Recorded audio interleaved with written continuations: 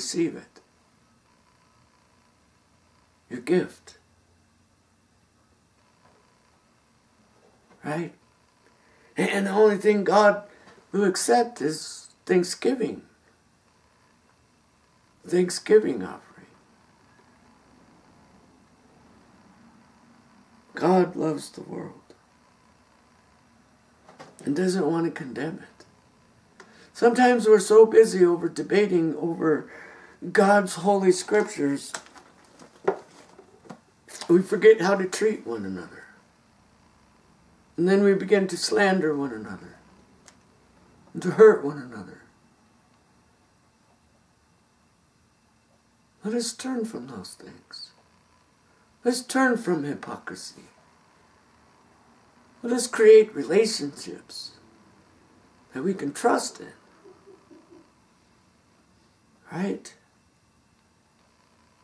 Things we can trust in.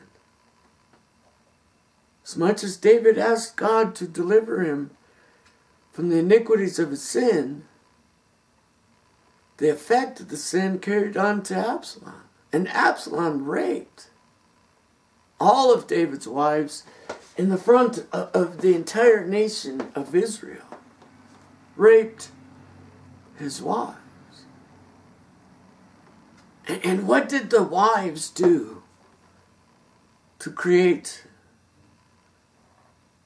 the punishment for them? Right? Instead of David being punished, his wives were punished.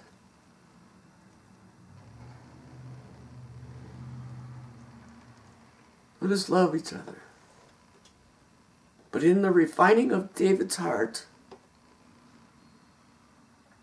there was nothing Absalom could do.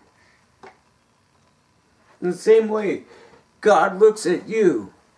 There was nothing Absalom could do to change the fact that he was David's son. And there's nothing we could do in our lives that could change the fact that God is our Father. You will be forgiven,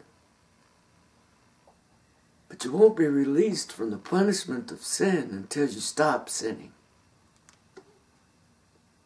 See you next time.